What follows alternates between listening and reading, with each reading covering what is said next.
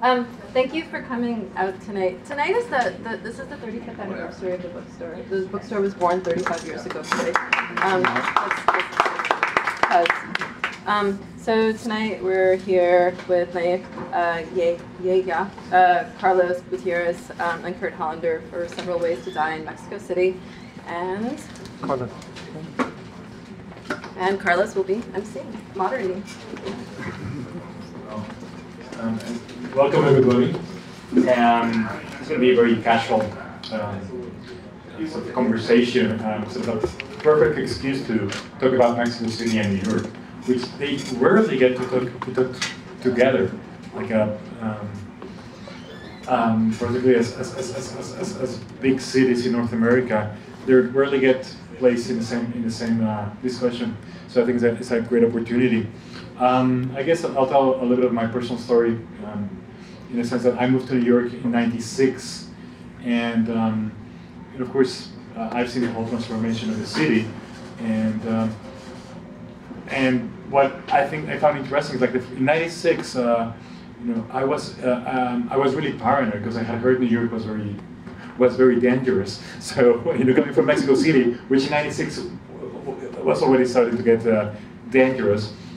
So I was very paranoid. I came to study at NYU, and I remember at NYU they would give special workshops for new students in terms of safety. Like you would never go at dark to Washington Square Park. That was '96. So it's interesting because Mexico City for many years was a really quiet city.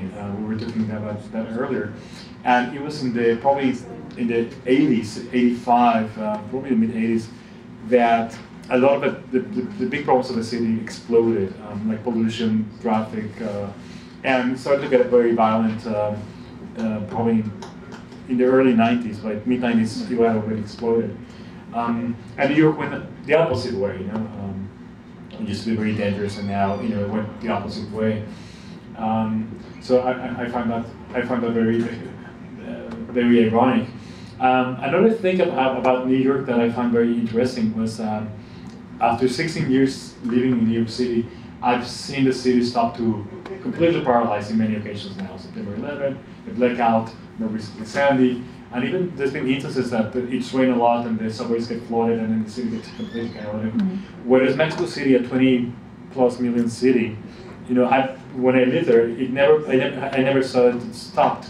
Even with the big earthquake in 1985, which was tremendous, and I don't know, about 30,000 people died. I mean, there's different numbers, but it had a major impact. But even then, the city continued. It was like the city was so dynamic that it never really stopped to a halt. Like an amoeba, keep moving. Right, like an amoeba, keeps moving. So I mean, some ideas I wanna bring up later to the discussion. First, I guess we're gonna hear Kurt introduce bits from his book, the book that we're celebrating, and then we'll hear from Naief Yehya. Kurt. Thanks, Colin. Thanks for coming down. 35 years. That's a long time. And in fact, I think I was there early on. I mean, I used to go to the bookstore when it was on the north side of 8th Street, and I used to have a literary journal here called the Portable Lower East Side, and I think I put the first call for submissions in the St. Mark's bookstore. I think that was the first thing I hung up. So it was really, obviously, an important place for my kind of literary development. And Arthur was back there. I know he used to tell me stories. He helped renovate the store when it was on the south side of the street, and he was famous because he pissed in the shellac on the shelves or something. I'll let them know here. But I mean, this bookstore has always been like especially in later years, has always been kind of like an island of, a refuge to come in out of the cold, or culturally and weather-wise. So I'm glad it's still around.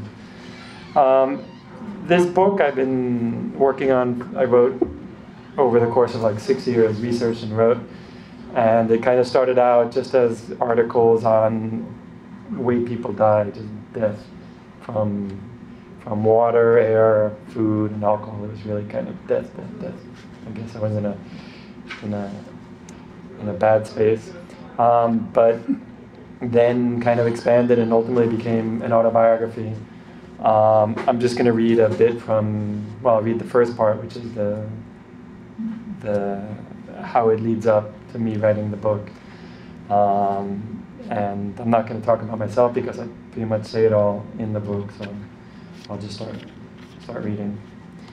The chapter is called "The End," and the subsection is "Death in the City." The end of our life is our final act. Unlike being born, a moment in which we are basically oblivious, death often catches us wide awake and in our full senses, often even at the peak of our existence. While we are all born more or less at the same age and in the same way, death can come upon us at any time, in any place, and can happen in an infinite number of ways. There's an old Mexican saying that goes, "Tell me how you die, and I'll tell you who you are." Although it is true that death is a very individual act, the way human beings meet their end, even if it is by their own hand, reflects more than just the character of a person. Human beings tend to die where they live, and their death is determined in large part by the place where they have lived the longest. Given that more than half of all human beings currently live in cities, and that people tend to live longer lives now than ever before, death is determined more than ever by their urban surroundings. In megacities such as Mexico City, where death-dealing elements are so highly concentrated, there is nothing natural about death anymore, and human beings no longer die from natural causes. Death is induced not so much by criminal activity and guns, as the media would have it, but from the way the city's more than 20 million inhabitants modify their environment. Living in Mexico City is a two-way street. So much waste is produced in the city each day that the environment can't absorb it all, and the organic and inorganic solids, fluids, and gases that accumulate inevitably make their way into our body through our nose, mouth, and even our skin.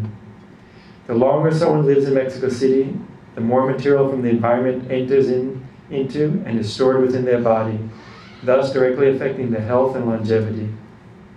When exposed to high levels of toxic substances for a sufficient amount of time, human beings tend to get sick and die. Hormones, pesticides, and antibiotics in food, toxic additives in cigarettes and alcohol, parasites in the water, or pollution in the air are, on their own, almost never enough to kill a human being. Together, however, they create a lethal cocktail that builds up over time within our digestive, circulatory, immune, and nervous systems. Although there's no single smoking gun responsible for the majority of deaths in Mexico City today, the largest contributing factor is the human activity within the city itself. A historical shift in the principal causes of death in Mexico City has occurred in recent years, from diseases of poverty, such as infections, malnutrition, childbirth, and maternal deaths, to chronic degenerative, non-communicable illnesses, such as circulatory diseases, cancer, and diabetes. This recent evolution of death reflects a transformation from a traditional rural existence to a modern urban, consumer-oriented lifestyle, characterized by an excess of man-made substances in the air, water, food, cigarettes, and alcohol. These days, most Chilangos, Mexico City inhabitants, will die slow deaths from diseases related to long-term exposure to the environment, which is just another way of saying that living in Mexico City long enough will kill you. The next section is called The Gangs of New York. Cities have often been portrayed as hell on earth, none so much as New York City. During the 1970s, the New York City government declared bankruptcy, and unable to pay the salaries of its police, firemen, and sanitation workers, garbage piled up on the sidewalks, hundreds of buildings lay abandoned or were torched by landlords seeking to collect insurance, and criminals ran free. The white upper classes fled to the suburbs, and tourists huddled in a few secure areas, while New York City enjoyed a reputation as the homicide capital of the world. At that time, my family and I lived in Greenwich Village inside of an industrial building that housed low-income artists. Our building fronted the Hudson River, formerly the site of the greatest shipping port in America, but now home to abandoned warehouses, piers, train tracks, and a defunct elevated highway. Puerto Rican, Black, Italian, and Irish gangs roamed the neighborhood, and to survive, you had to walk the walk and talk the talk, which is why I grew an afro and carried switchblades in my pants pocket and nunchaka sticks inside my jean jacket. I saw my best friend get stabbed in the subway. I had knives pulled on me at least a half dozen times. I watched kids from a local Irish gang throw bricks off the roof of my building at the gays cruising down below. I watched as Italian and Irish gangs rampaged to Washington Square Park, my hangout, beating and murdering as many Black and Puerto Rican dealers as they could find, including several friends of mine. I spent 1978 New Year's Eve in Times Square with Arthur, watching gangs throw glass bottles into the packed crowd, and afterwards I watched a Black gang mug guys and rape girls down the length of Broadway. Even though they often inflicted violence upon others, the kids in the local gangs had the lowest life expectancy of anyone in the country, and they tended to die violently. Despite the fact that many gang members are a menace to society, gangs actually serve a higher social purpose. The history of New York City is the history of gangs, and the history of gangs in New York City is the history of immigrants. Being that they always begin outside the formal economy and on the wrong side of the legal system, immigrant groups tend to be especially vulnerable and need to gang together to survive. Dangerous cities reflect the existence of dangerous governments, and immigrant and lower working class neighborhoods are always threatened with inadequate social services, poor housing, and bleak economic opportunities, all of which serves to weaken the community. Neighborhood gangs are often a community's defense against attacks from outside, both physical and economic. In addition, by frightening off the wealthy and the tourists, gangs help keep rents low and thus allow working class and immigrant communities to continue to live in affordable housing within the city. Actually, the anthology of the Portable Lower East Side was called Low Rent, in honor of the fact that it is low rent that allows culture to exist. And as we all know, the rent here in this bookstore is now anything but low. So. At the beginning of the 1980s, old enough to go my own way, I moved to the Lower East Side. The Lower East Side was tougher than the West Side and more culturally vibrant. Still an immigrant, working class neighborhood swarming with anarchists, old world Jews, Puerto Ricans, and junkies, the area maintained its independence from both Midtown Manhattan and Mid-America. The Lower East Side was what I wrote about when I started writing, and it was the focus of the Portable Lower East Side, the Libre magazine I created in 1983, in which I published for 10 years. My magazine celebrated the oppositional culture that existed in the neighborhood and throughout the city, with such themes as Crimes of the City, Live Sex Acts, Chemical City, Songs of the City, Queer City, Latin Americans in New York City, New Africa, and New Asia. My father was born and brought up in Williamsburg, Brooklyn, the son of Russian Jewish immigrants. His uncle owned a candy store on Delancey Street, a hangout for local Jewish gangs, and as a kid, my father divided his free time between the candy store and Coney Island, where he made money dragging clients in to see the freak show. My mother, the daughter of Ukrainian Jews, had grown up in Los Angeles and moved to New York City when she was young, where she took jobs in factories in Lower Manhattan to organize workers into unions. When they got married, they moved into a tiny cold water apartment on Avenue B and 2nd Street. My father set up a lithography workshop and gallery on 10th Street, right down the block, and then later moved his workshop to Christie Street. When my parents got divorced in the 70s, he moved into a one-room tenement apartment on Tompkins Square Park. In 1979, I moved into an apartment on Avenue B and 2nd Street, practically next door to where my father and mother had lived. After that, I constantly moved around in search of low rent, and low rent led me to some of the most culturally rich areas of the city. I lived in illegal sublets all over the Lower East Side, including in a basement apartment in a Puerto Rican family neighborhood on Ridge Street, in an industrial building in East Canal in Chinatown, and above a restaurant in Little India on 6th Street. Low rent in the Lower East Side, however, was about to become extinct. When local and international financial markets recovered and real estate investors had bought up enough neighborhood property to control the market, the banks lifted the red lines and development took off. Even with its long history of working class, immigrant, oppositional culture, the neighborhood fast became a trendy neighborhood for all the upscale mid-Americans working on Wall Street or attending NYU or Cooper Union, and the Eurotrash trust funders who could afford high rents. The neighborhood flipped as chain stores replaced local businesses, contemporary art galleries replaced Puerto Rican bodegas, and condos that invaded rent-controlled buildings. The Lower East Side, which had long been one of the toughest New York City neighborhoods, quickly became a global tourist destination and a high-rent district. The working-class Jews, blacks, and Puerto Ricans in the neighborhood, no longer able to afford the skyrocketing rents and the steep prices of basic goods, were forced to move out of the neighborhood and into the outer boroughs or other low-rent areas surrounding the city. I moved a little farther. The next section is called Me in Mexico. I came to Mexico City in the summer of 1989 to study Spanish for a couple months.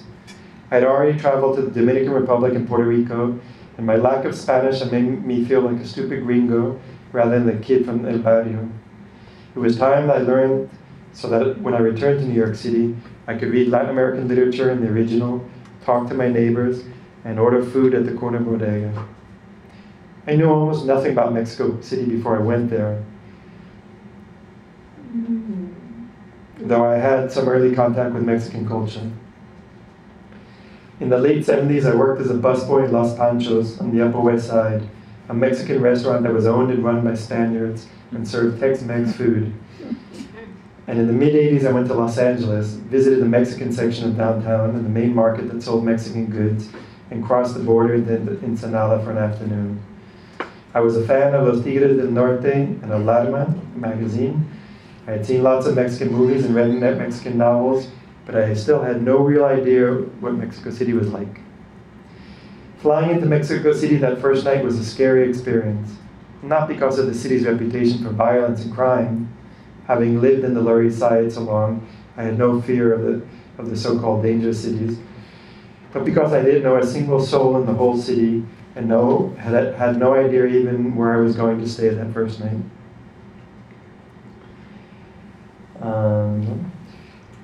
I dropped out of my Spanish classes after just a couple of weeks. Having to wake up early and battle the morning commuters in the metro to travel halfway across the city was too much for me. I'll skip a little parts, but then I moved to Mexico City in 1989 because it felt like I'd been transported even further back in time. Without American chain stores or fast food restaurants, without condos and boutiques, without yuppies or Eurotrash, the city still had its own unique local culture. Lucha, Libre arenas, boxing gyms, huge old cinemas, giant old dance halls with live salsa and cumbia bands, filled up with locals almost every night. Funky old buses with landscape paintings on the back window circulated throughout the city, while a cheap, clean, silent metro snaked underground. Street stands sold an incredible selection of Mexican slash and burn and porno magazines, books, and comics. Taco and quesadilla stands served cheap, delicious eats on almost every corner at all hours of the day and night, while dignified old cantinas and pulquerias served fine spirits in funky atmospheres. Local brands of alcohol, beer, cigarettes, and sodas had incredible designs and labels inspired by Aztec civilization or colonial Mexico, and hand-painted signs hung outside every small shop. Unlike New York City, local working-class culture in Mexico City was still alive and well and flourishing. My first years in Mexico City were the happiest, most carefree years of my life. I learned a new language, had direct contact with a culture that stretched back thousands of years, and traveled all around the country, getting to know it better than I did the United States.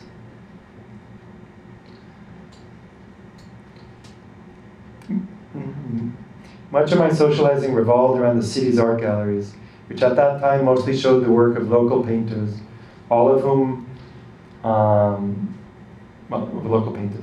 I didn't like the work, too colorful and too full of nationalist icons, a cross between 80s European painting and Frida Kahlo marketing, far removed from the funky streets of the city, but the free beer and tequila made it a great scene.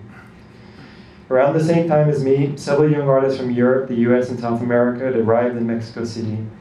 Most of them lived in giant, incredibly cheap apartments in El Centro, the historic center of the city, and most of them worked the city into their art with found objects, objects sold on the street and in markets, and garbage. Although they weren't Mexican, by incorporating objects and places specific to Mexico City, their work was much more Mexican than the work of the painters being exhibited in the commercial galleries. I wrote about their work, I helped organize exhibitions in their apartment, and I started up Poliester, a contemporary art magazine of the Americas, where work were showcased alongside, well, Mexican work was showcased alongside artists doing similar work in New York City, Rio de Janeiro, Havana, and Bogota. And I co-curated an exhibition of 70 up-and-coming Latin American artists at the best contemporary art museum in Mexico City. Even with the high life that the art world provided, I never lost my love for working class culture. I fell in love with three-cushion billiards, Carambola, and the hustler culture within the funky old billiard halls. I bought a 70-year-old billiard hall in my neighborhood, cleaned it up and put in decent bathrooms, made it accessible to women. Up until recently, there were signs in all billiard halls that read, "No dogs, police, or women allowed." I added a sound system on which I played funk music, and I called it Viajes Americo, in honor of my recently born first son. A few years later, I wrote and directed Carambola, a semi-autobiographical film shot entirely within my pool hall, starring Mexican actors, including Diego Luna and Roberto Cobo, the main actor from Luis Buñuel's Los Olvidados, cultural figures such as Supervario, pool hustlers, and Mexico's 5-time world champion three-cushion billiard player. A few years later, I bought up a 70-year-old Spanish restaurant bar where I often ate lunch, cleaned it up and put in bathrooms, made it accessible to single women, and added live Cuban and funk music. Both the billiard hall and the restaurant took off right away, the first trendy businesses of their kind in the Condesa, the neighborhood where I lived. For years, I made more money than I had ever dreamed of, traveled all over Latin America, and raised a family. My oldest son, Americo, and the twins Maximo and Primo. I had found my place on this planet. Moving to Mexico City was the best decision I'd ever made. Life was great for me, and I was truly happy. That is, until I got sick. The rest of the book goes on from there. And it's about death. Without giving it away, it has a happy ending. I don't die in the book. So that's it.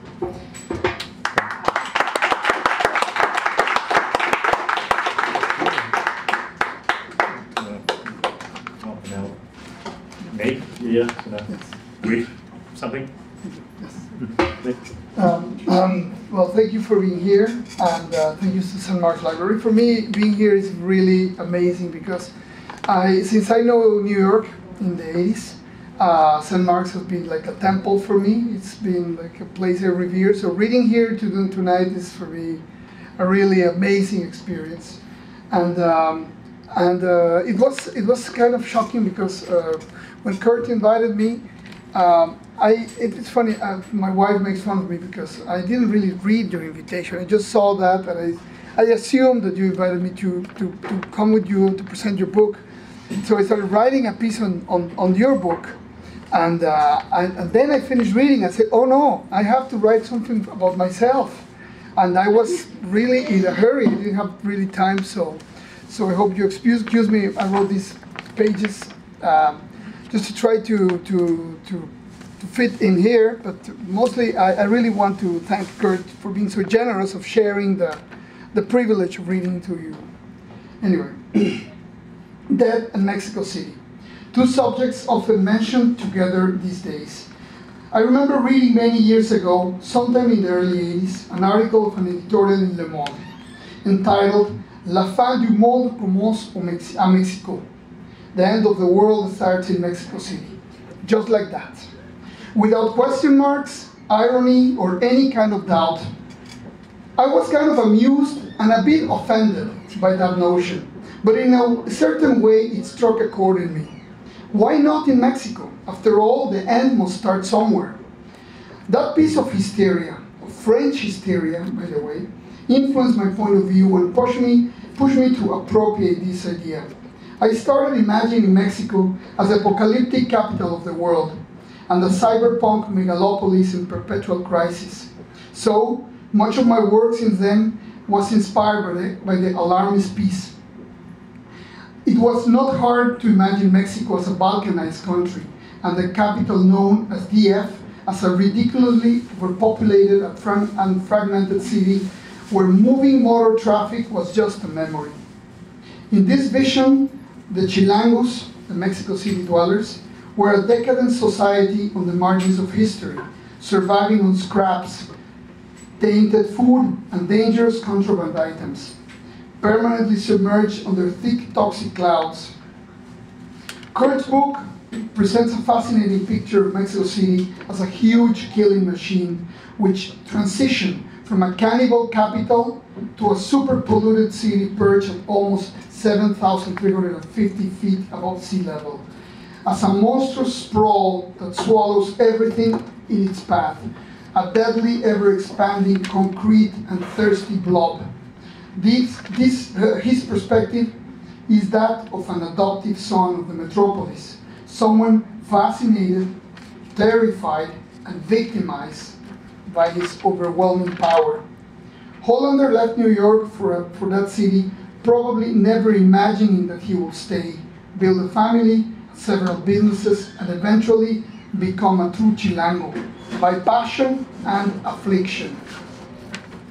Kurt's story and my own have several similarities and differences. He went to Mexico City, I came to New York City.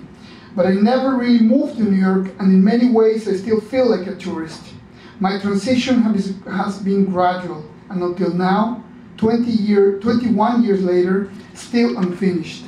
I started visiting New York regularly because my then girlfriend lived in Williamsburg, long before it was a trendy and highly desirable neighborhood. I used to come and stay for several weeks or months and voraciously devour all sorts of media and information. Like a Republican drilling in the Arctic, I will plunge into the wealth of materials at the public library.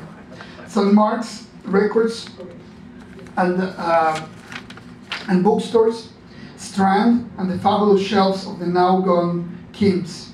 I became an obsessive-compulsive hoarder of images, sounds, and words.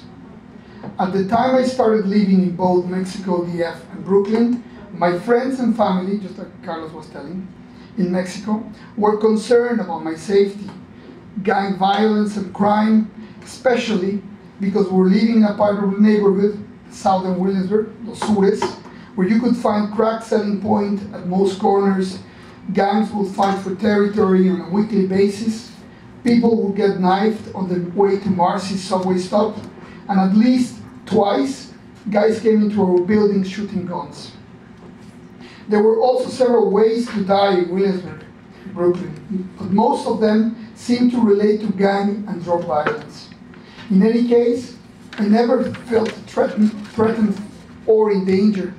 I saw violence, craziness, and desperation, but never thought I would become a victim. For some absurd reason, I felt that I was a spectator, immune to reality, as if visiting a 3D action movie. Maybe it was the fact that my being Mexican and my wife Puerto Rican, we were in a way adopted by some of the local gang members, especially the aged gang members who had settled down.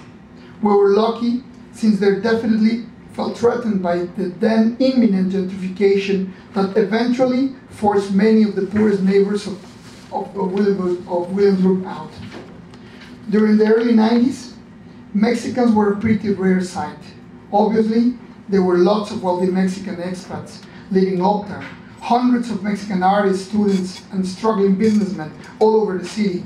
But it was not common at all to see the day workers in corners or Home Depot parking lots waiting to be picked up, as in so many southern cities. Korean delis, mostly hired Koreans, and the staff of most restaurant kitchens was usually diverse. After NAFTA was implemented on January 1st, 1994, those realities started to change, and the Mexican invasion began in full force. This, of course, meant a lot of things. The consulate in Manhattan, the Mexican consulate in Manhattan, was inadequate for the new demand of services and needed to move to a new building. Delis, construction sites, and kitchens all over the city dramatically changed demographics, opening their doors to thousands of poblanos, guerrerenses, and other Mexicans. Oaxaca cheese, tortillas, chiles serranos, and cecina were available in several stores. Also, on TV, I was able to see almost all of the games of the Mexican Soccer League. A privilege very few Mexicans could enjoy on open TV. From a distance, I witnessed my country plunge into a series of crises, from the peasant uprising and the struggle of the ESCLN, the Zapatista army, led by the charismatic Subcomandante Marcos, to the usual and cyclical economic depressions, the historic defeat of the pre-ending 75 years of soft dictatorship of Dicta Blanda, the crumbling of the left after Andrés Manuel López Obrador lost an incredibly tight race against Felipe Calderón, and the biggest national tragedy since the revolution of 1910 and the Cristeros War, Calderón wars on drug. Being a journalist, I regret having missed these events, which I experienced through the media. I traveled often to my country, but the fact that I was only visiting in no way replaced the feeling of actually living there. It will be a hard case to try to compare Mexico City dangers and insalubrious conditions to New York's. But as any other major city, New York has its own amazing truths, as we all know, and surprising horrors beyond the well-known half-myths of huge rats, crocodiles in the sewers, or monsters and religious fanatics of every sort hiding in the attics, conspiring to knock down buildings. In fact, I saw the towers collapse from the roof of my house, and watched the rise of intolerance and patriotic fervor, blinding propaganda and rising militarism. After 11 years of war, many things have changed in the city. Soho became an awful fashion mall. The Lower East Side was decimated by a real estate fever, and corporate power has extended its grip all around the city, forever changing its look and feel in unimaginable ways. These probably could not have counted as deadly threats, but definitely represent the death of an ideal of New York, the ideal that brought me here in many ways.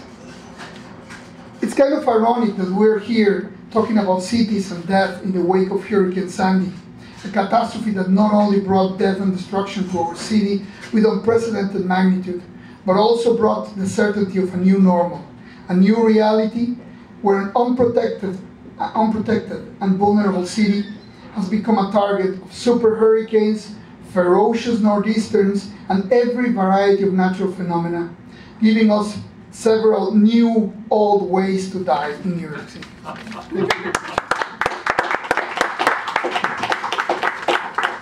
Thank you, Nate.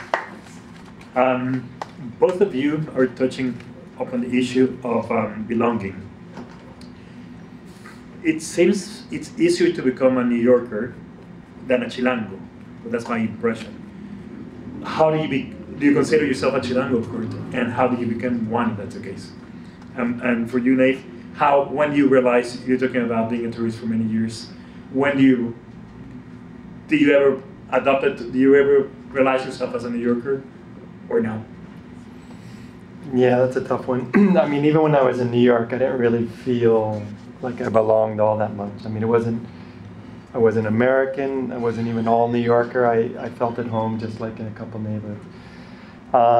In my neighborhood in the Condesa, it was always one of the most international. It was founded mostly by European Jews after World War II, and so it's Art Deco, a lot of parts. And since that time, it continued to be international and receive kind of middle class or immigrant groups. So that was always the most international neighborhood in the city. And I felt perfectly. I mean, basically, when I moved there, it felt like Greenwich Village. I mean, it was trees, parks, boring painters, and families. I mean, it was a real family. It was a real nice place, and it felt really comfortable. I mean, I'd grown up in the West Village. It just felt really comfortable there, and it was a perfect match. When I go outside of the neighborhood and when I travel around, especially now as I do as much as I can, I'm obviously not Mexican and nobody sees me, but you know, it's funny. I mean, it took me a while to learn the language, and obviously a long time I spoke really badly, and I still make mistakes all the time. Things like gender. I mean, in English we don't divide the world in masculine and feminine, but in almost every noun you got to get it right. Otherwise, you just stand out as a non-Mexican. So, linguistically, I don't fit in all that well. I don't talk. I mean, these guys aren't talking like right now. I mean, in Mexico, you talk with more gusto. Here, I really flatline. I'm just like dead voice, and that's kind of normal. But there, you got to like be a little more excited. So in many ways, I don't fit in. But what's so great about fitting in? I mean, here I like I said, I felt like an outsider, a weirdo, and there's real advantages to not fitting in because I don't know, you look around a little bit more, and basically all the work I've done there is kind of the work of like an outsider, like you said. I mean, I really appreciate certain things about the city. I mean, being, you know, not fitting in is like being stoned. You're like, wow, look at that. Wow, look at that. I mean, you're not. But I've been there 23 years, so I have to get stoned to get excited like that, I guess. But, you know, people are really human in Mexico. I mean, it's such a great city for just talking to people. You go up to anyone. And I mean, Cuba is like the greatest city in the world. They have nothing to do with talk. So if you speak Spanish, you could just talk to anyone. Mexico has elements of New York, well, elements of Cuba and elements of New York. There are lots of people here who won't talk to you, but there are as a whole kind of, the street thing is much more interactive. Mexicans are much more interactive. I feel really great. When you're there with kids, it's like the most amazing. I mean, people are much more receptive to kids. They're not scared. They're going to start crying and make noise. So I don't know. I'm not a Chilango. I'm no longer a New Yorker. I have no idea really what I am. Yeah, it's really tough. Recently I read that Jeffrey Eugenides wrote that after 5 years of not leaving your country, you really cannot say anymore that you belong to that country. And I was very shocked. Because I never thought of myself not being a Chilango. I have always been that, and I felt like that. But it's true that every time I go, I feel more distant. It's harder to fit in. It's harder. It takes me longer to understand what's going on, to be part of what's happening. Even though I write for a Mexican audience, I still try to keep in touch with what's going on. I'm completely obsessive about following the news and the newspapers and the life of Mexico through the internet, which is something that also changed while I was here. When I started living here, there was no web. I mean, that's amazing. That was the pre-web time.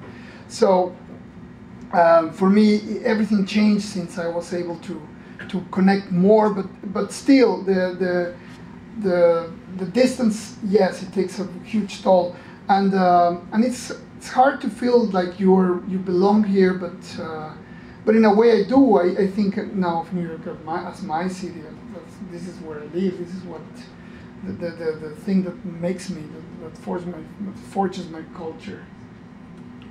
You know, I had a very similar experience. I was living in Boston in 1990, and at the time, of course, there was very little information about Mexico in Boston. So I remember I had to, the only library, the Boston College Library, had a Mexican newspaper, El Excelsior, which was not even a good paper, but that was the only one available. So I would go like every 2 weeks, because they would get the original paper 2 weeks later. So I would go to the library to see what was happening in Mexico. Whereas these days, with internet, you have direct access. And also changes drastically the relationship, though, no? In the sense that sometimes I feel I know more what's happening in Mexico or in certain aspects of Mexican culture than people there, because from the outside you also have a better perspective. But just going back to what you're saying, Kurt, I guess very few people know or know about Mexico City as an outsider city, because Mexican culture is so strong and vital, but Mexico City, how easy is to be an outsider? Is it a difficult task to be an outsider in Mexico City?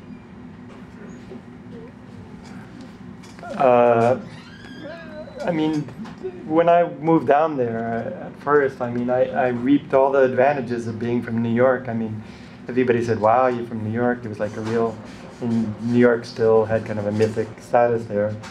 And so all the doors were open. Wealthy people were inviting me to the houses and parties all the time, even though I mean, just because I was a New Yorker, I mean, it seemed like something. So I really got the best of Mexico City for many, many years. And I mean, people really kind of believed me. And then it seems, I mean, over time, you kind of are not so exciting, and there's new people. And all. I mean, when I moved down there, there was no New Yorkers down there. I mean, they had passed through and stuff, but really, it was a kind of odd thing to be, which is what I liked. I liked being the odd man out, made me special, and like I said, I reaped kind of cultural kind of benefits from there. Now, it's amazing in my neighborhood how many American kids are down there with shirts from like mid-American colleges walking around, same as here. It's amazing. I mean, global culture, trendy, my neighbor got trendy, like the East Village and stuff, is global. And the same kids you see here, you see there. So I stick out now for being old more than for being gringo. I mean, when I moved down there, it's amazing. When I moved, and this is a big difference. When I moved down there, I was twice as old as half the population when I moved down there 23 years ago. So, I mean, it's a very young thing. And so the only thing I have advantage is like when young shit say, oh, go back to your country. I mean, they don't say that, but I mean, in my mind, I'm always like that. I've lived in Mexico City longer than the young shit, so I mean, I'm not Mexican, but the city is, I mean, has been my life for 23 years, so there's got to be something coming. So, can you elaborate more on how globalization has changed Mexico City from it fucked it up. 1989 to 2012? How much has the city changed, and how do you see it? Well, completely. Well, the thing is, globalization, you know, in my book, I talk a lot, there's a lot about bacteria and parasites. Globalization is a parasite. What it does is it first comes in and then starts like weakening the natural defenses and then starts expanding. The point of entry really was my neighborhood in a sense. There were a couple other, but it's like the most global kind of neighborhood. I mean, when I moved there were like, I don't know, 5, 6, 7 restaurants. Some from the old world, European Jews, and some local, and then there were taco places. Now, I mean, a block from my house, 2 blocks from my house, there's like 50, 60 restaurants and bars. And the globalization, half of all the food consumed in Mexico, and I'm sure at least half of all the alcohol consumed is from the United States. When I moved down there, it was Mexican alcohol. There was some Spanish kind of brands. And it was Mexican food, and now it's not. I mean, half of it in my neighborhood, 90% is probably imported. There's 2 Walmart supermarkets. There's all these, what are they called? Super 7-Elevens. There's all these. I mean, it's all over I mean, globalization has hit my neighborhood hard. When I leave the neighborhood and go around, I mean, the rest of the city is, some of the neighborhoods, the tough neighborhoods, precisely the dangerous neighborhoods, those are the ones that most resist and most retain their culture. So it's changed. As Naief was saying, that the invasion of Mexicans here, that was an early invasion, and then the U.S. invasion was afterwards. Mm-hmm. So it's both ways, but very, very different. Yes. No, it's now that you say that, it's really interesting in your book how you made a book about death. I mean, obviously there is the main theme is death, and it's a very, very gory book and really depressing. And for a hypochondriac like me, it's a horrible read. It's very bad. I was suffering. I was imagining parasites eating my eyes from the back while I was reading it. And you don't even live there. No, and I don't even live there anymore. And everything I've done in all my years of being Mexican came back to me like, oh my God, I have done this. I'm gonna have a horrible, horrible death. So the book is really appalling in many ways. It's shocking, but at the same time, it's entertaining and it's powerful. It has all this luggage, because not only it shows you how the many horrible ways that you're going to be devoured by parasites, but it tells you the history of these parasites, how they came to be, how they related to 5,000 years of human culture in this Valle de la Náhuac, where Mexico City is ridiculously been established and absurdly been created, such a megalopolis in a place where no city would be, should be.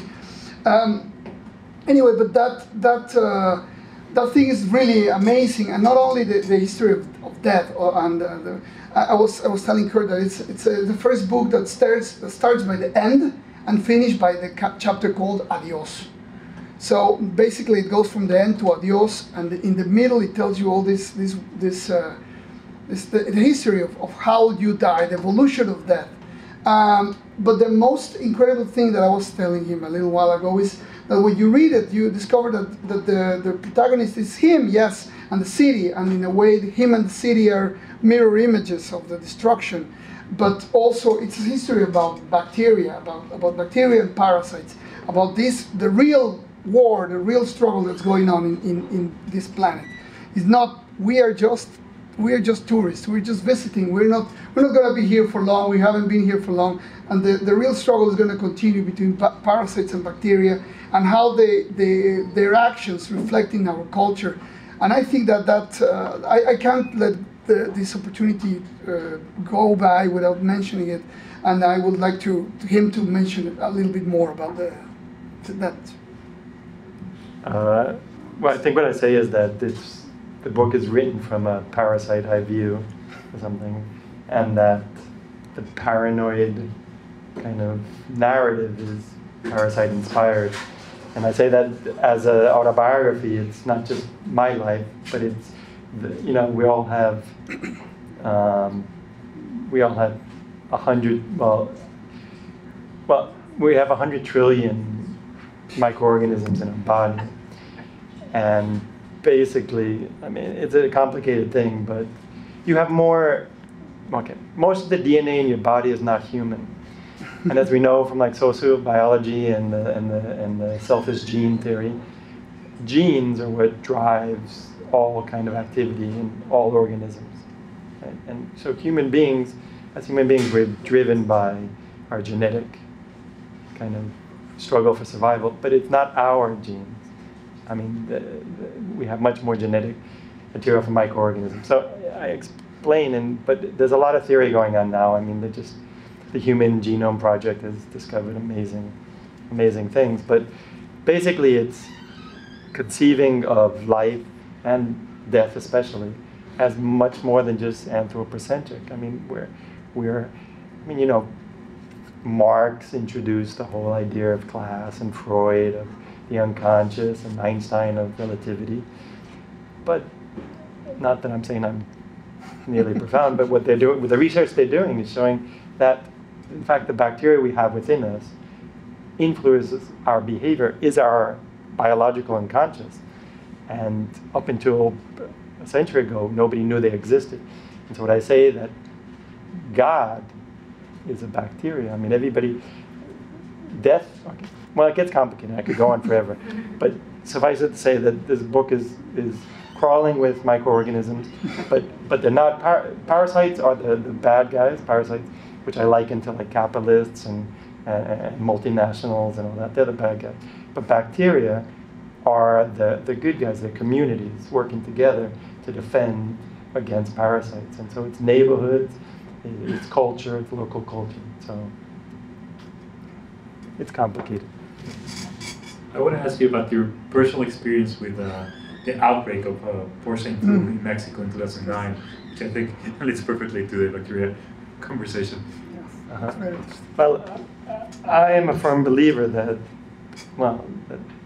like disaster and sickness and all that is has its upside. And in Mexico City, I mean, very few, I don't know how many people died from this recent outbreak of they call it swine flu until the U.S. pork manufacturers in Veracruz, that's where the farm, they own the farm, they're the largest pork multinational, and they own a farm in Veracruz, and supposedly this new virus was spawned there. So they lobbied here in the States and with the World Health Organization to get rid of the term swine flu.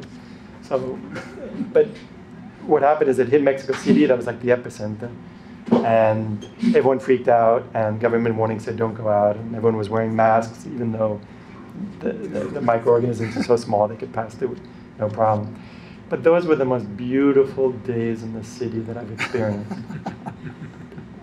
My neighbor, all the restaurants and bars, all the fucking vomiting multitudes that descend upon the neighborhood were gone for like 3 days. There were almost no cars on the street. The skies were blue and beautiful. It was the most human days in the city, and that was all due to the presence of death, or death hovering over the city. So they were definitely good. I mean, what? Which I guess some people can argue the same here 2 weeks ago. Yeah. How the city, the silent city. does not vomit in the streets. It transform. Should we open to any questions from the audience at this point? Anybody wants to? Any comment, any question? You could come up and tell your story of parasite infection. Sure. I was going to say my question is twofold.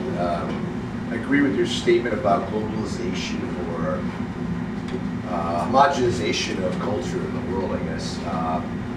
And I was wondering how long you think this has been going on for in Mexico in particular. And I guess the second part of it is I've traveled extensively all over Mexico, but not been there for years. And I'm wondering if you ever miss this place. And language, you talked about language. If I miss New York? Yeah, and how long you think the globalization?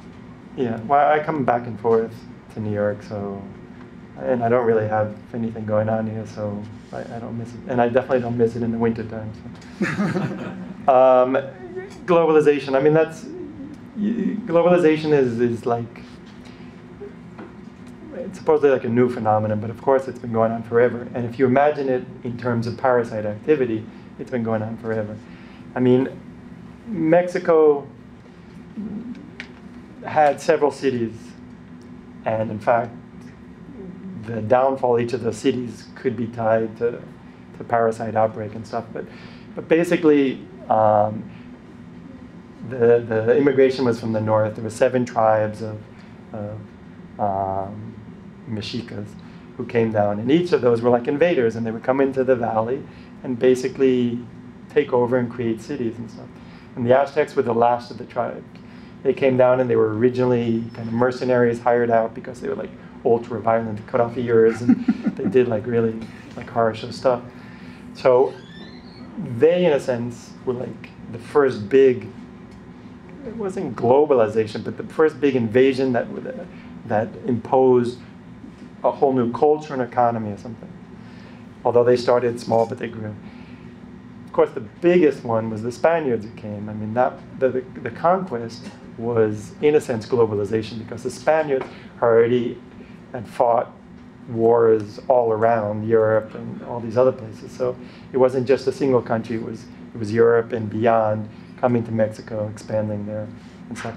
And then over the years, of course, I mean, globalization was the importation or the exportation of European culture to Mexico. There was whole periods of Mexican history where Europe was the guiding principle. So all the fashion, music, culture of the upper classes was imported. And that's an important thing, because in all the periods of kind of like foreign domination of Mexican culture, it was always restricted to the upper classes. They were the ones who had enough power, or enough money to buy globally, in a sense. With this latest globalization, it's much more democratic, which means that it's extending much further.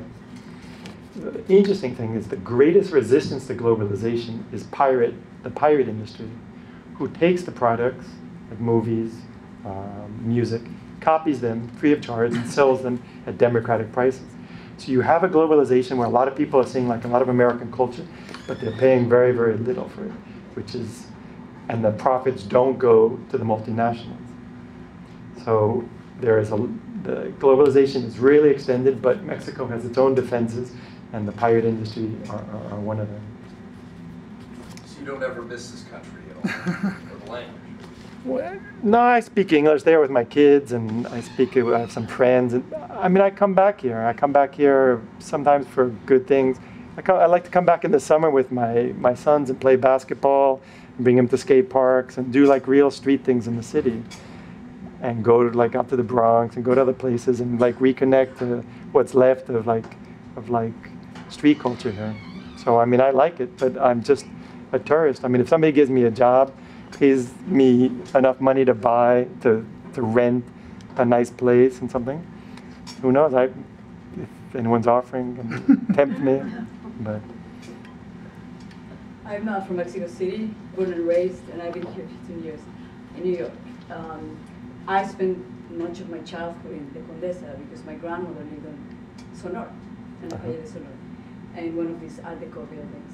So that was when the neighborhood, at the beginning of the 20th century, had all this influence of French and European, but then it really belonged to local people and middle class, I would say, lower. It was mixed.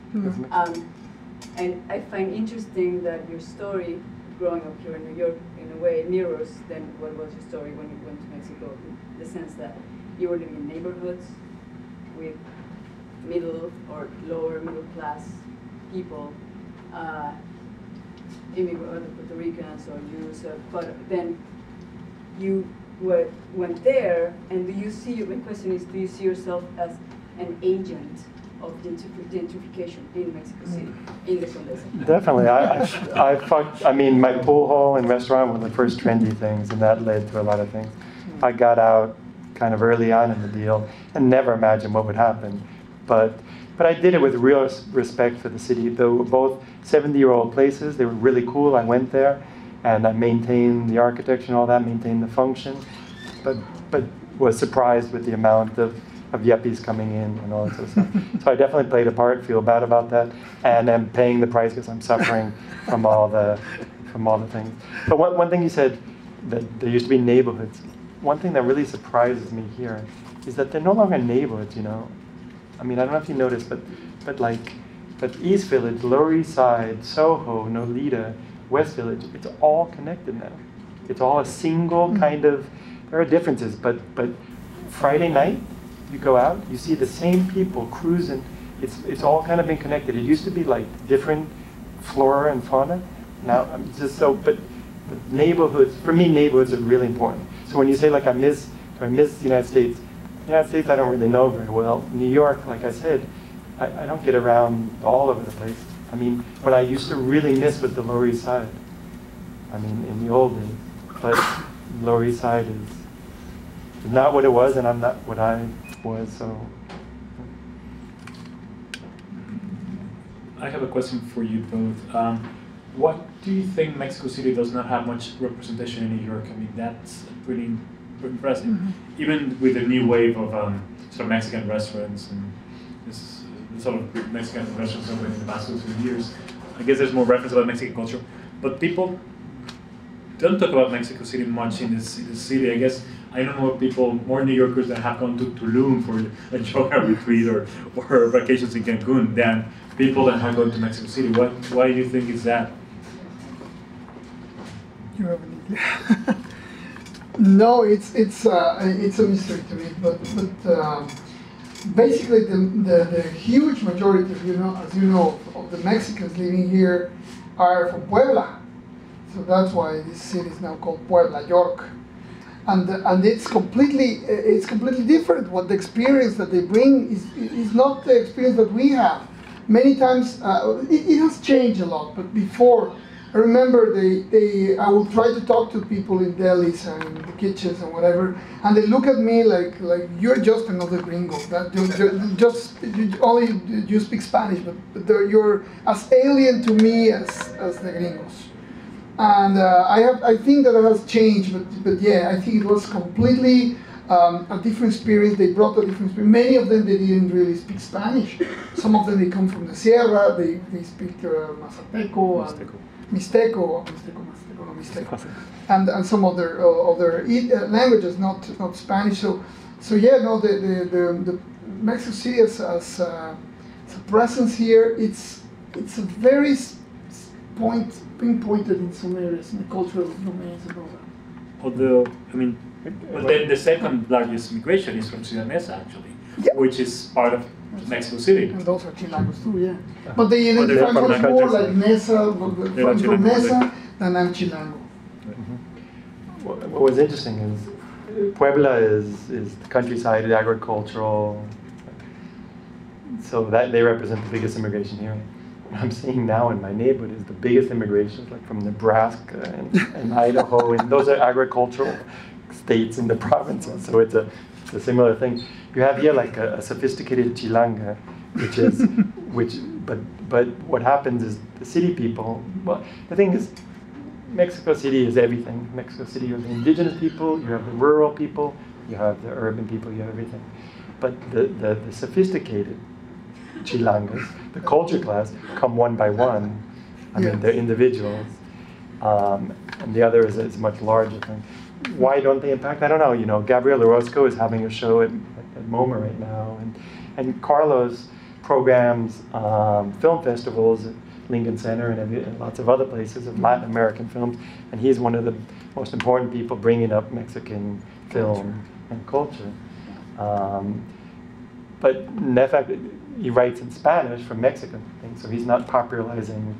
And I never really popularized New York in Mexico. I really focused on the city. So when you come up, I mean, it's weird. I mean, I guess, well, I don't know. I mean, Mexico City has a lot more culture than New York because it's a lot less of a consumer culture. It's still a producing culture.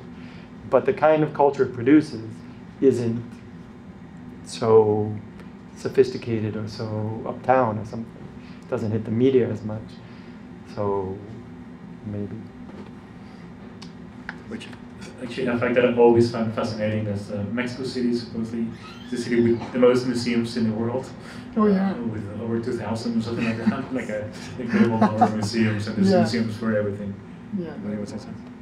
Now I just wanted to ask if you wanted to extend a little bit on the idea of the producing cultures versus the consumer cultures, and also on the outlaw culture, and just making a little bit the point that now when we talk about Mexico I started my little reflection on that idea that when we talk now about Mexico, immediately the idea is el narco, the drug dealers, the deaths, the head cutters, the pozoleros, the people who dissolve human bodies in these acids, and all this gory stuff. That's what is making us very famous around the world.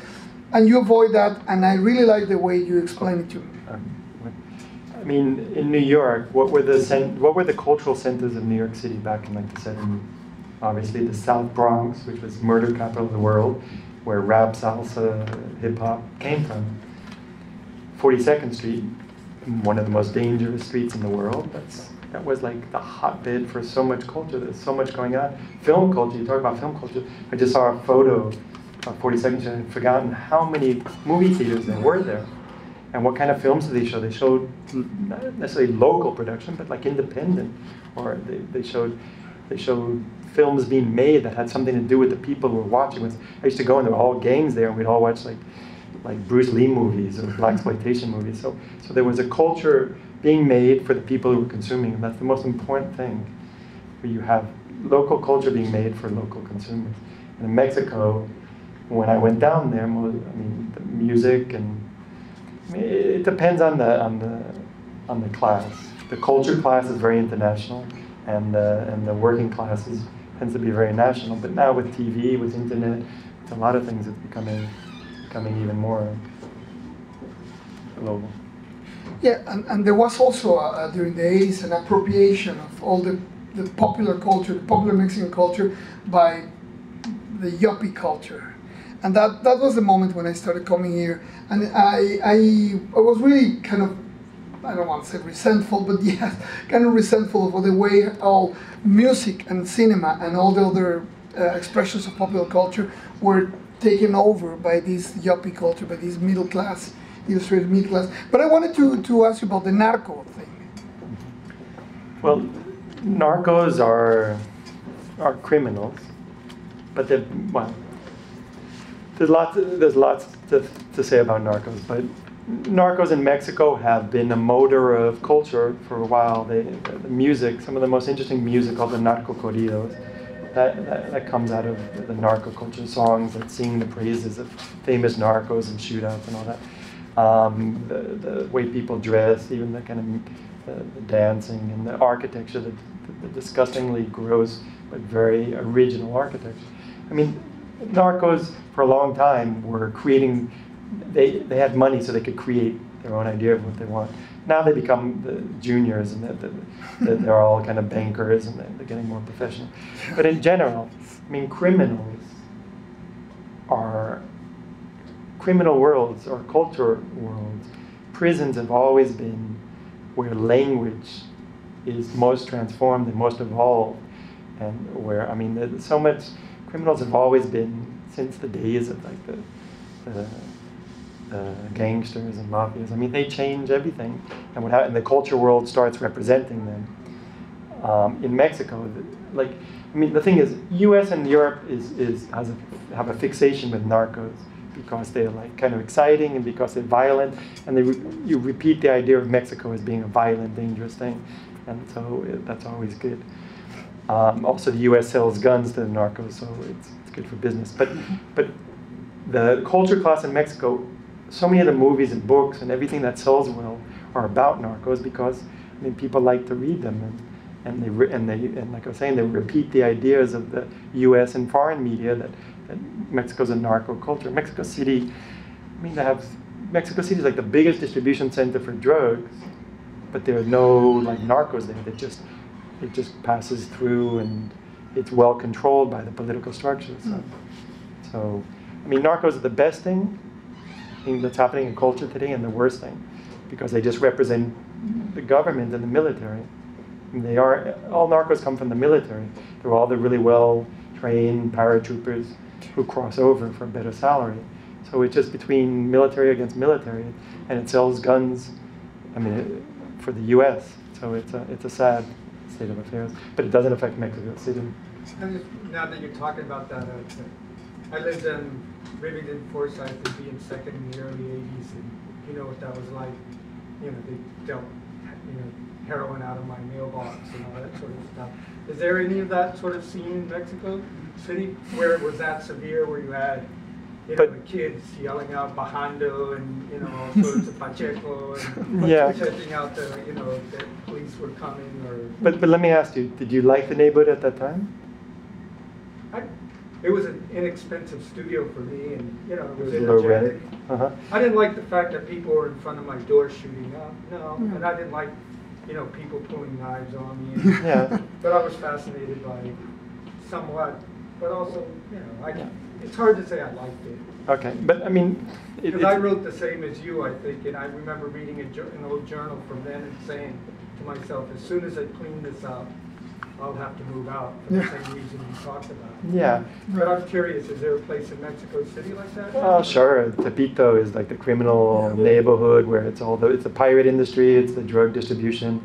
But that is, for me, the most amazing neighborhood. I mean, it's incredibly rich in culture. It has a really long history, and all the changes, economic and cultural changes, pass through that neighborhood, and I mean, that is one of the neighborhoods that's most resistant to globalization, most resistant to gentrification. They fight with the riot police all the time to not let them come in and destroy their economy. So it's resisting, and the Lower East Side for me was still resistance. They paid a price. There was the collateral damage, all the junkies and stuff, but. Drugs, drugs are important, and I get into it here. I mean, drugs, what are drugs? Drugs are self-medication. They lower the stress. the amount of stress that people living in slums go through is much higher than anywhere else on the planet. There's also more parasites in slums. There's a lot going on in slums. Drugs lower the stress and help you survive, which is very important. So, I mean, I never really thought drugs were the enemy or evil. You have a slightly romantic view of it. No, it's not romantic. Drugs represent an alternative economy that does not go to corporate profits. It goes to local, it gives money to people there. You know, I saw quite a few of my friends die from those drugs, so. Sure. It's collateral damage, yeah. Yeah, but I don't know about collateral damage as being so. To me, it's a little bit of romanticized view. Okay. I agree with the cultural part. It was very. It's complicated. The thing is, I think what's much more harmful and dangerous than drugs is the war against drugs. The war against drugs serves many, many, many purposes and all that. The drug industry, it's not like I'm in favor of drug dealers or anything like that, but I recognize the medical value of drugs. You know, one of the highest, well, I think I read that, I forgot where. Oh, in slums. One of the highest incidents of death in slums is from hospitals, from poor medication, from poor treatment. So drugs are dangerous, but pharmaceuticals kill more people. But they just came out with an article in the Times this week saying exactly that. That more pharmaceuticals are given by hospitals kill than cocaine and heroin. Exactly, and in my book, known for a long time. Yeah, but it's an important thing. That's why But that's why I object to pointing a finger at heroin and cocaine. And I have a whole section about the medical industrial complex here and how, and in Mexico it's really interesting the differences. Here, I mean, I took my mother to a hospital up on, way up on west side or something, and some guy came up and said, "Want to buy some drugs?" And he was selling HIV and other type of drugs. It was like really, wow, it's kind of cool. But in Mexico, there's the official drug industry, which is for the upper classes. And then there is the traditional herbs and magic things, but things that have been around forever. And part of that, I would include as part of that, is marijuana, cocaine, and other natural things that are used and have certain value. I'm against synthetic drugs because they're usually cut with shit and because they are too strong. But natural drugs, I'm completely, I mean, and pharmaceuticals are synthetic, so. When the government, the history of heroin or opium basically is whenever governments got involved to synthesize it to make it, it became more addictive. So. Yeah. But my last comment is when I lived down there, one of my favorite signs, and you'll probably remember where it is, I'm not sure if it was on Allen Street or something, but I used to always laugh because, there's so many dealers where I lived that taxis wouldn't go. My building got burned and I had a party and the people said, taxis won't go there. They just say no. And like right down on the street there was a big pharmacy, and it was just a big white neon sign with a red drugs.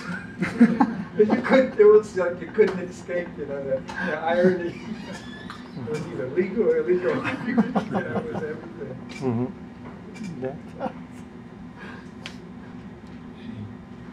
Question? Got it. Sure. Quick one. The economic recession of 2008 that started basically here, how did that affect Mexico City, and is it still affecting Mexico City? I'm just wondering. The only thing I have to say is, here there's like recessions and crises. Mexico is always in crisis for certain classes. I mean, 50% don't have formal jobs, and it's not like when the economy gets better they do well. I mean, so, but specifically, I felt a big impact in my industry, in the newspapers and all that. I think it was devastating. I mean, the last 4 years have been really rough. I mean, a lot of magazine newspapers. I used to work with El Financiero, which used to be a very, very wealthy newspaper. It was doing really well. And it was all the newspapers in Mexico, they get the advertisement for the government, which really maintain the papers. As long as you get the advertisement from the government, you have guaranteed paper and you will print. The Financiero was the only one who rejected. They had no advertisement for the government at all. And after many years working with them, one day in 2008, at the beginning of the crisis, I imagine because they were savvy in their financial stuff, so they were the first one to implode. They called me and they say, I have, my editor called me from the cultural section, told me, I have some good news and bad news. So the good news is that you can still publish whatever you want. No problem, we're not going to censor you, we're not going to cut you, actually you can even write more. The bad news is we're not going to pay you anymore. From now on, whatever you do, you get paid from some other sources, which is a really, really corrupt scheme that happens not only in Mexico, all over in the world. That it's a payola system, but in the press, that you write about somebody and ask them to pay for the article, which I thought it was unbelievable for a serious newspaper in Mexico. And that was like the first sign of the huge crisis that we're still living. But yeah, no, the print industry in Mexico suffered enormously. I don't know if you've seen that. But then I think it's important to mention, because not that many people are aware, Mexico City's economy is the 8th largest city economy in the world. I mean, the economy size of Mexico City is huge. It's on one part because of the size of the population, on the other hand because most of Mexico City's, or a big percentage of the economic sectors are in Mexico City. So those two factors make it a huge economy. The problem, as Kurt was saying, is that the class division, how that money gets filtered, is very, very uneven. But in terms of the economy of the city, is really vast and really thriving in that sense. So even though it was affected by the financial crisis in the U.S., I don't think at least microfinancially, to such a large extent. But anyway, that's kind of micro figure numbers. How people live in the streets, how people live every day, that's a different story. Well, actually, in your neighborhood, which is like the Williamsburg of Mexico City, La Condesa, which is, I think that they even expanded. There are more bars, more restaurants, more fancy places, more stores. Since then, I don't know, yeah, that would be the other side. While the huge crisis was hitting all the world, this neighborhood was still growing. And I'm not nostalgic for junkies, but I am nostalgic for the 70s when the city was bankrupt. And there were far fewer people and far fewer, I mean, there were no tourists and there were, no tourists. I mean, it was that was, for me, was like the great, I mean, the closest thing to that is like Cuba. I mean, it just, there's like nothing going on, and you could really enjoy the city for what it is, and the people who live there because, I mean, people there live there and not just coming in for alcohol or for Wall Street or something like that. So, but I'm not a typical case. I mean, I like dead cities, and yeah, it's the theme. In terms of like what's going on now in New York, you talk about Williamsburg. Well, the scene has already left Williamsburg. Now it's in Bushwick and Greenpoint. There are all these kids that are moving into industrial. Bed-Stuy too. Well, some come and moving over into Bed-Stuy, but Bed-Stuy is gentrifying from the other side. All these kids that are moving into lofts. They pay the rent by throwing shows and living a completely bohemian lifestyle, as good as anything that was in the 70s in Soho. So that's one aspect, is that kind of thing going on with young kids colonizing industrial areas, not just gentrification kind of thing. The other thing that's going on in the city is a very vibrant startup scene of internet startups. Now we've overtaken Boston for venture capital, going into this kind of thing. Is that kind of thing going on? Yeah, I don't really know what's going on now, but when I went down there in '89, the interesting thing of the art scene was all the artists who moved to the center. The center, after the '85 earthquake, the Condesa, another neighborhood, Roma, and the center were kind of like abandoned. People moved out, the values went way down, lots of houses were damaged and stuff. So that's why the Condesa, when I moved down there, was still so great, because it had just been hit hard by an earthquake, and nobody really wanted, a lot of people didn't want to live there, and it was cheap. But the center was amazing, because the center was like 17th, 18th, 19th century buildings, huge palaces that you could rent for nothing, and all the artists who moved down there had amazing places. So Now? that's the thing, I don't know neighborhoods. I read about the new neighborhoods in the New York Times, and they just seem kind of pathetic. I mean, the new Mexico City neighborhoods get written up in the New York Times, but I don't know. I mean, I'm old and grumpy, so it's not like I'm out there looking for the hot new kind of scene. You're more active in that, so I don't know. The startup.coms, you know, that's another scene that I don't really make so much. They're building huge. They're building the largest skyscrapers in Mexico City, not too far from my house, on this one avenue called Reforma, becoming a new financial. I mean, 10 years ago they built a whole city called Santa Fe, which is a corporate city. It was right next to a slum and a garbage dump. It was built on a garbage dump right next to the huge slum. I don't mean slum is a good term, so I say, but it's a huge corporate city that they built there in the last 10 years. Now they're moving towards Reforma and building all these skyscrapers, and it's serious global capitalism. And I don't think most of the companies are from Mexico even. I don't know who's driving all this sort of stuff. I don't think it's .com. I don't think that kind of thing in Mexico, but and here you've got a lot of, like, you know, co-working spaces. You know, people are opening spaces, and people are all sitting around communal tables on their laptops, fiddling with their little, you know, app that they're gonna, like, if they can get $1 million in capital, they're gonna, like, you know, there's that kind of activity. So, you know, kids, it's not just big corporate stuff. well, there's a lot of Starbucks down there, and a lot of people in there doing things on their computer. So maybe that's what they're doing, but I don't know, and I really don't want to. There was a moment that it was fascinating, like around the time you got there, when these artists, many of them were following this Aldo Flores, who lives here, right? No, he lives here now? No, he was living here for a while. Anyway, he was the leader of this movement of taking over the downtown and transforming anything into a gallery. Whatever, any space that you will find, it was an art space. His mother had a furniture store. Yeah, he made that in. And then he started taking over all this. That was very, very vibrant. That was fascinating.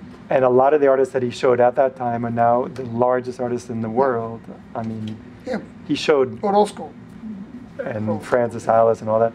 He showed my photos also, but MoMA hasn't called yet. No, but they will. And actually, the photo show that I did with him was called "Several Ways to Die in Mexico City," and that was a long, long time ago. So.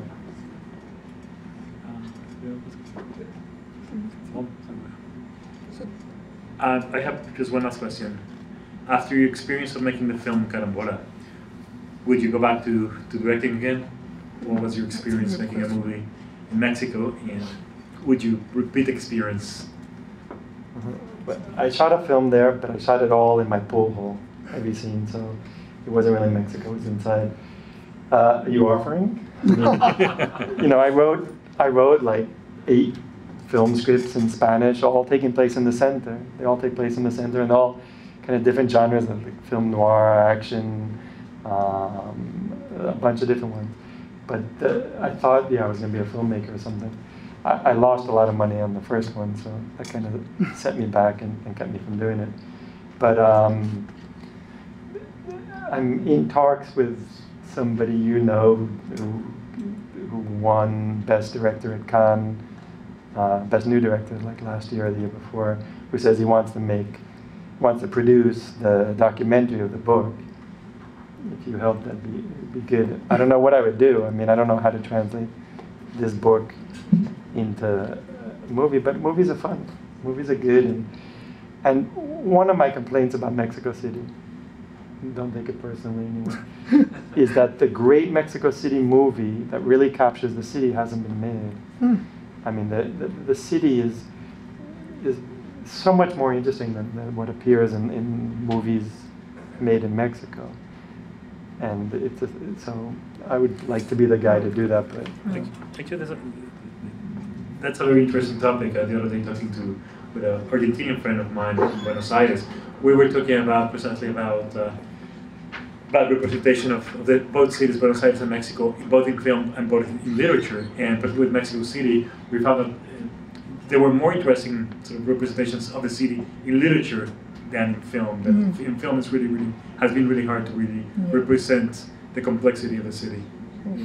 Yes, but if you think in those terms, it's really hard to find like the movie of New York or the movie of Paris or the movie of Rome. And well, maybe there. Mean Streets. Well, yeah, they are powerful movies. Yes. What else? I mean, there's great New York City movies. For example, for me, Como Ves from the book is still one of the really, really, really important movies made. Actually, I liked, what was it that I told you? The Carlos Fuentes, Los Caifanes. Los Caifanes. Los Caifanes. When I moved down to Mexico, I mean, one of the great things about Mexico City when I moved down was the movie theaters. They were grand old palaces that you only saw in Europe. Grand old palaces that had the worst projectors, the worst sound system. The copies were awful. Copies were awful, but they showed the coolest films. What were the films? These really working class type of. They were titty and pickup truck kind type of movies and stuff, where they were always popular entertainment, but in the lower class sense, and they were great. They were really cool, and they actually were good representations of the city. Well, Buñuel is already, well, it's true. I mean, Los Olvidados was one of the greatest representations of Mexico City as it was being built, as lots of neighborhoods were being built. But the main actor of that, in that film, was in my film, and it was his last film, and he was the sweetest guy in the world. He, I guess in the 70s or 80s, was known as the most famous gay dancer in Acapulco. He was this wild kind of guy. He got hit hard by the earthquake. He shattered his hip and he died eventually from that, I think. But he was the sweetest guy, and the worst thing about him was that since I was the director, he told the grossest jokes to everybody. But since I was Mr. Director, everything's very formal down there. He didn't tell them to me, but he was really cool. And you're absolutely right. I mean, Los Olvidados is one of, but you see, my theory, Buñuel was not from Mexico. And he got a lot of shit from presenting a very working class, lower class environment. Can I ask you another question? Yeah, but 1 second. He got a lot of shit for presenting not the grandeur of Mexico City.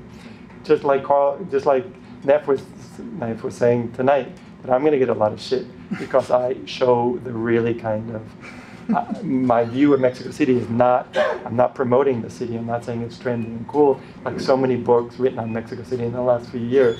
So I'm going to get a lot of shit for that. The Savage Detectives was written by a Chilean expat. How does that go? Which one? Bolaño. Yeah, I'm not the right guy to ask. I started reading one of them and I just thought it was... Savage Detective, Robert Bolaño. I didn't... Roberto Bolaño, yes. Yeah, some people like him, but... You're not one of them. What about Amores Perros? Yeah. Amores Perros is 3 stories. I love the first one. One of the stories is unwatchable. One of the other stories is bad.